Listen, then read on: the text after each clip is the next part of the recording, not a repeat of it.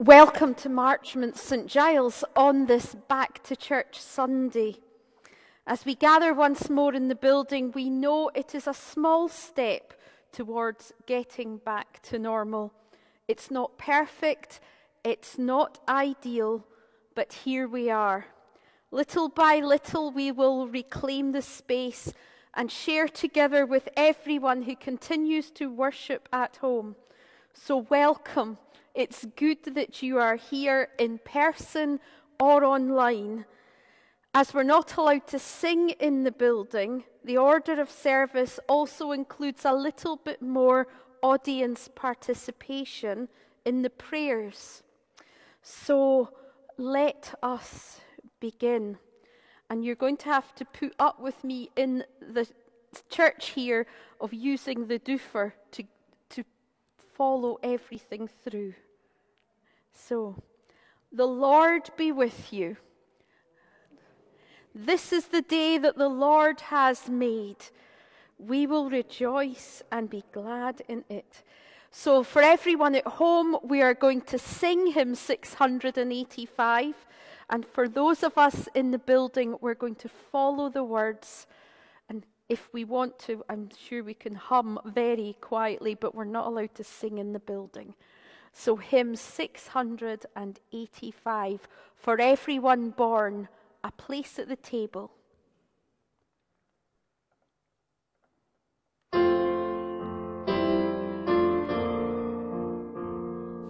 everyone born, a place at the table. For everyone born, clean water and bread. A shelter, a space, a safe place for growing. For everyone born, a star overhead. And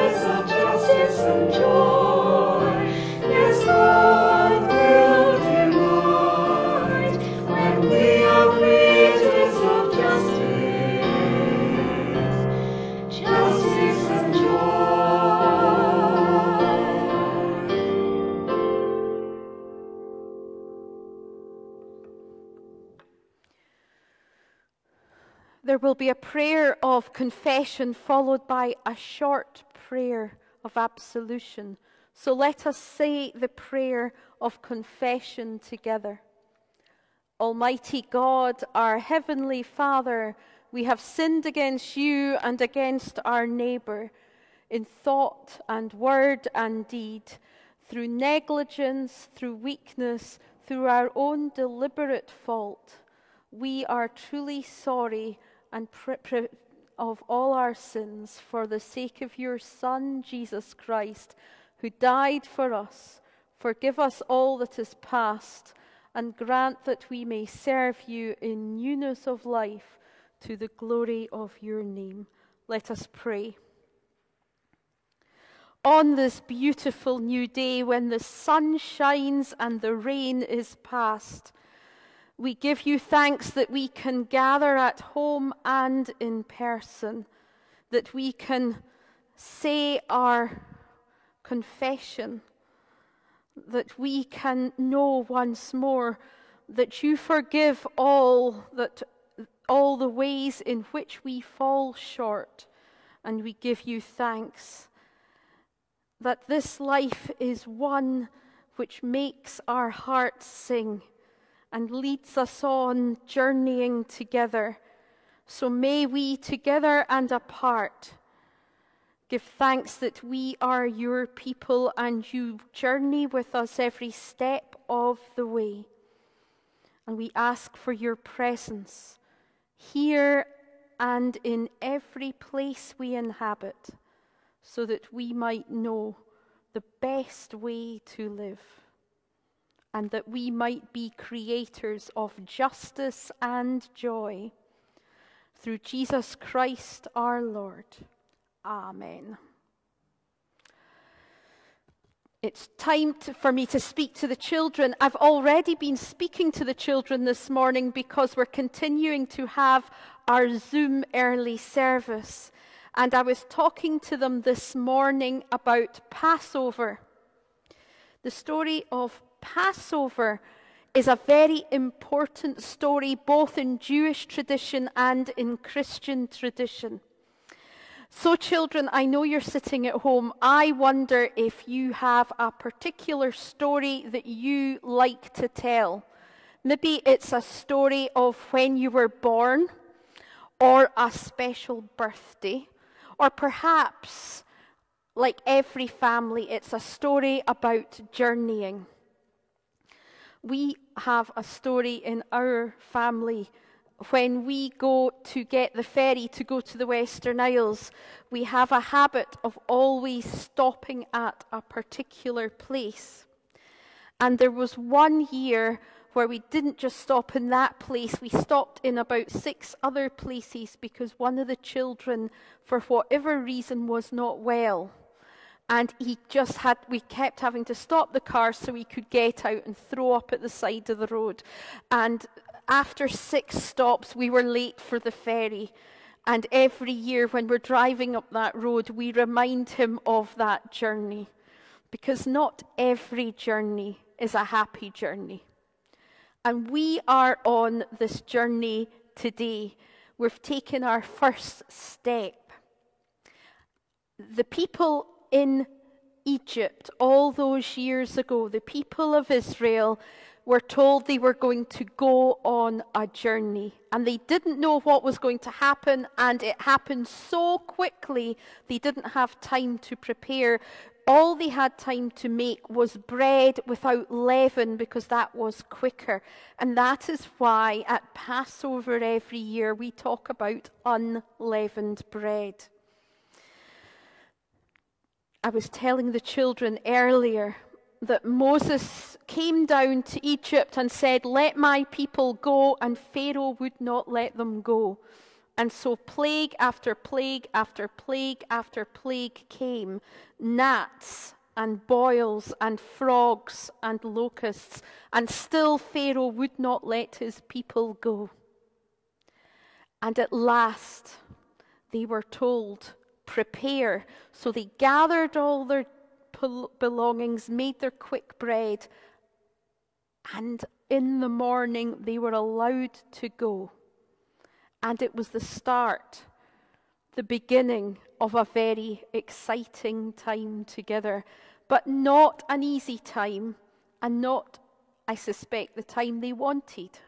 And like us, we are going to be worshipping at home with the children, and slowly but surely the children will return. And we will be a congregation that gather together, but also at home. And it might not be what we expect, but the children are quite excited for the next few weeks when we begin and continue to tell the stories of journeys. So, as has been our habit, let us say the Lord's Prayer together. Our Father, who art in heaven, hallowed be thy name. Thy kingdom come, thy will be done on earth as it is in heaven. Give us this day our daily bread, and forgive us our debts as we forgive our debtors. And lead us not into temptation, but deliver us from evil. For thine is the kingdom, the power, and the glory forever. Amen. We are now going to sing the children's hymn, I am the church, you are the church, we are the church together.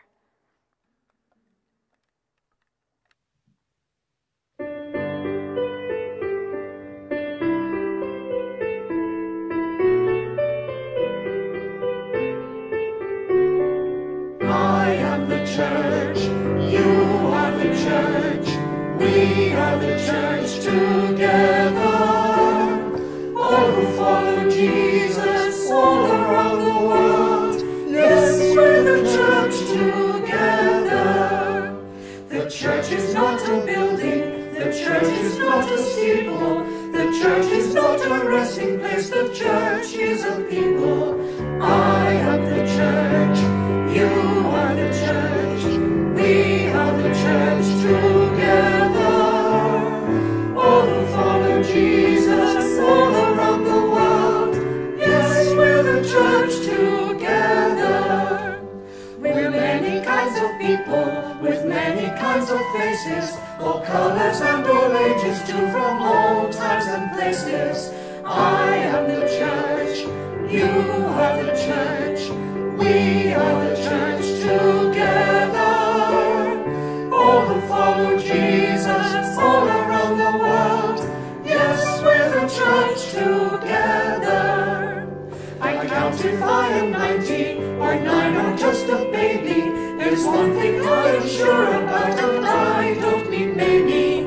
I am the church, you are the church, we are the church together. All who follow Jesus all around the world, yes, we're the church together.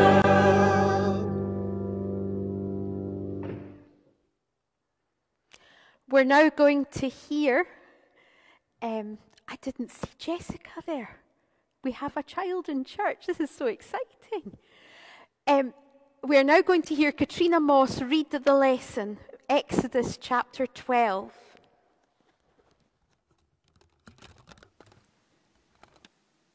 The reading this morning is from Exodus chapter 12, verses 1 to 14, Passover. The Lord said to Moses and Aaron in the land of Egypt, This month shall mark for you the beginning of months. It shall be the first month of the year for you. Tell the whole congregation of Israel that on the 10th of this month they are to take a lamb for each family, a lamb for each household. If a household is too small for a whole lamb, it shall join its closest neighbour in obtaining one. The lamb shall be divided in proportion to the number of people who eat it. Your lamb shall be without blemish, a year-old male. You may take it from the sheep or from the goats. You shall keep it until the 14th day of this month. Then the whole assembled congregation of Israel shall slaughter it at twilight. They shall take some of the blood and put it on the 2 doorposts and the lintel of the houses in which they eat it. They shall eat the lamb that same night. They shall eat it roasted over the fire with unleavened bread and bitter herbs. Do not eat any of it raw or boiled in water, but roasted over the fire with its head, legs, and inner organs. You shall let none of it remain until the morning. Anything that remains until the morning you shall burn. This is how you shall eat it: your loins girded, your sandals on your feet, and your staff in your hand. And you shall eat it hurriedly. It is the Passover of the Lord. For I will pass through the land of Egypt that night, and I will strike down every firstborn in the land of Egypt, both human beings and animals. On all the gods of Egypt I will execute judgments. I am the Lord. The blood shall be a sign for you on the houses where you live. When I see the blood, I will pass over you, and no plague shall destroy you when I strike the land of Egypt. This day shall be a day of remembrance for you. You shall celebrate it as a festival to the Lord. Throughout your generations, you shall observe it as a perpetual ordinance. Amen.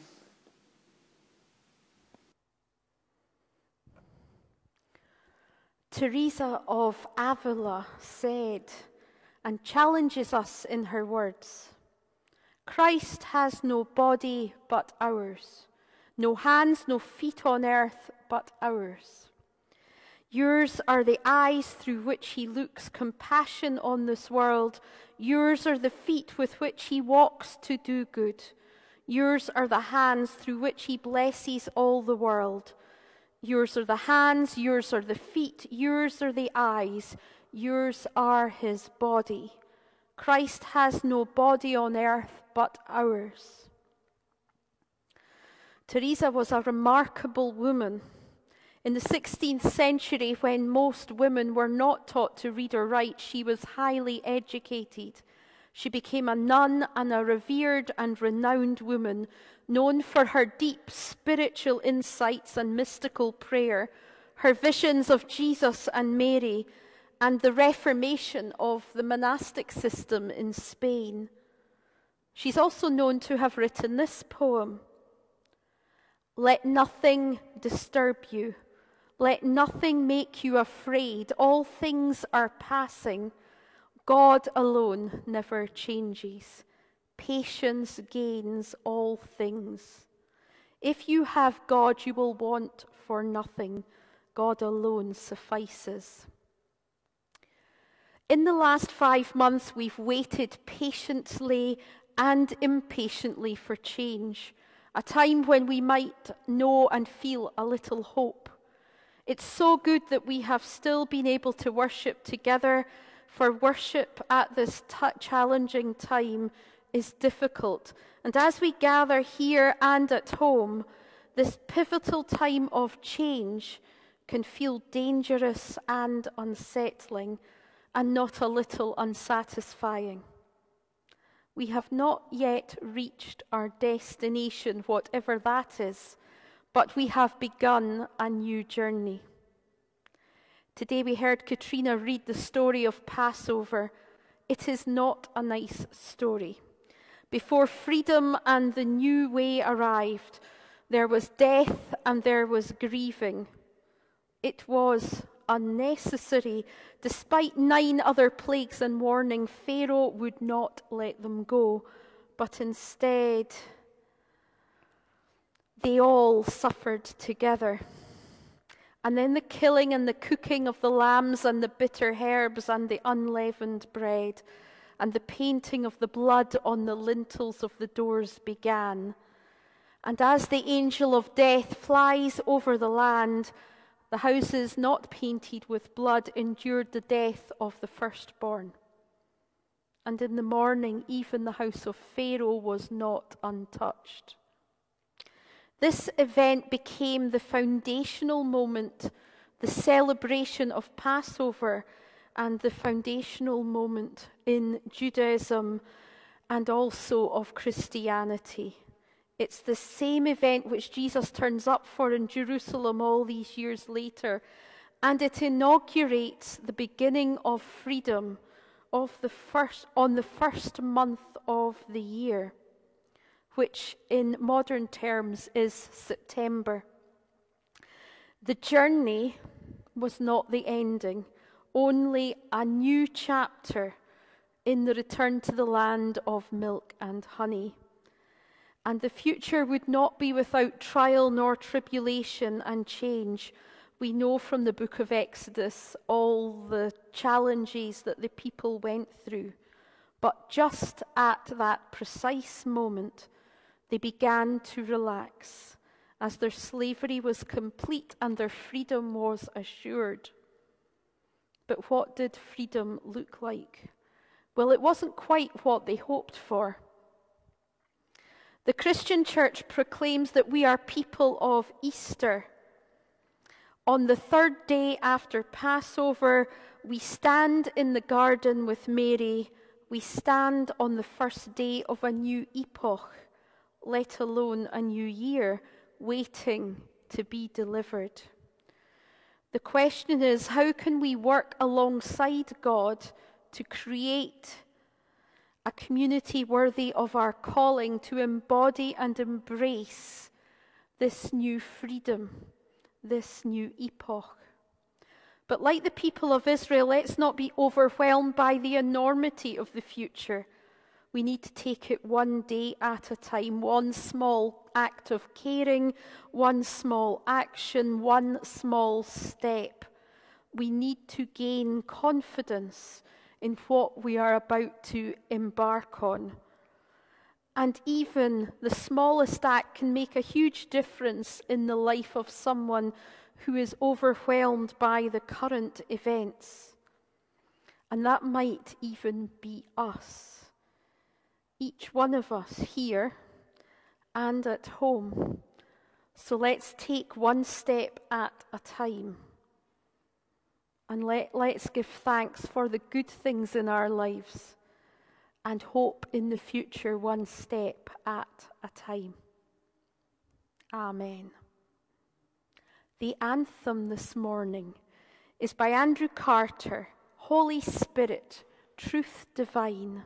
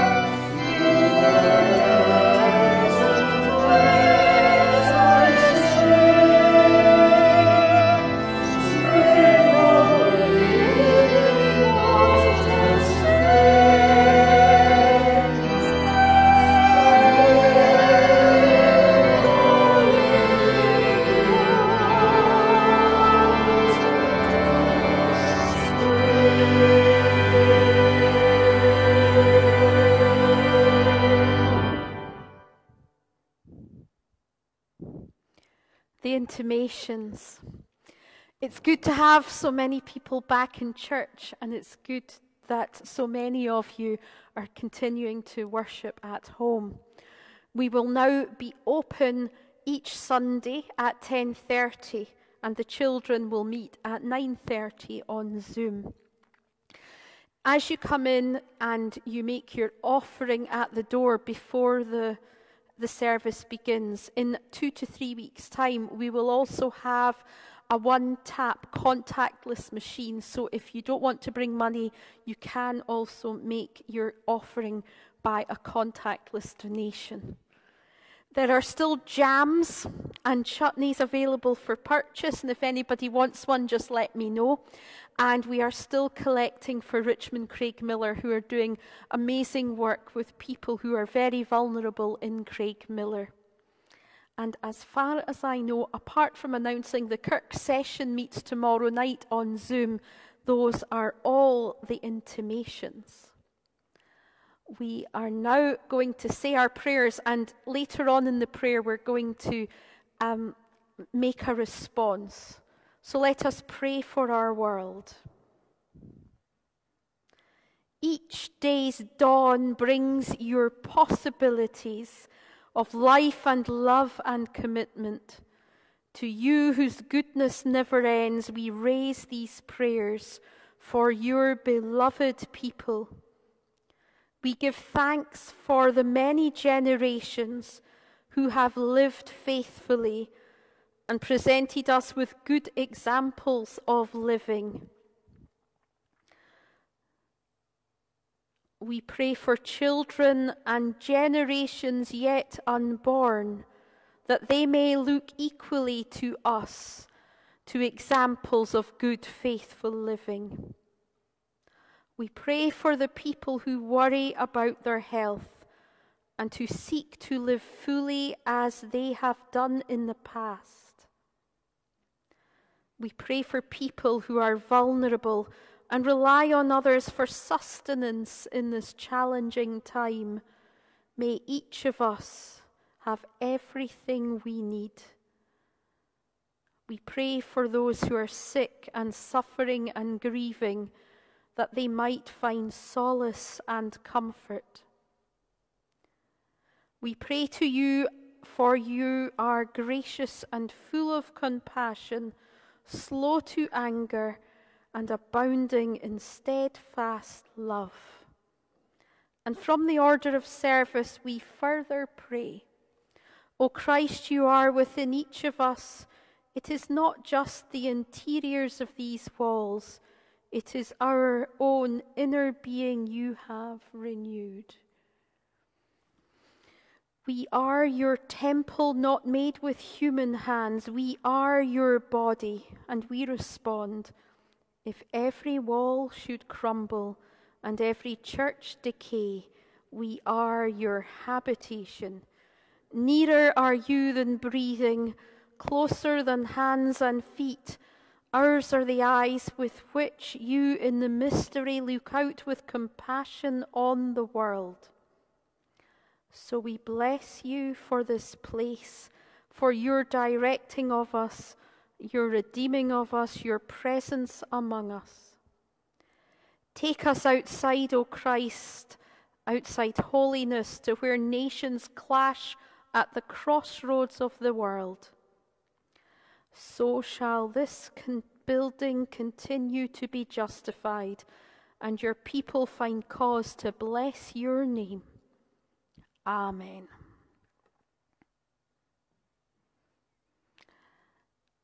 The hymn, Praise My Soul, the King of Heaven.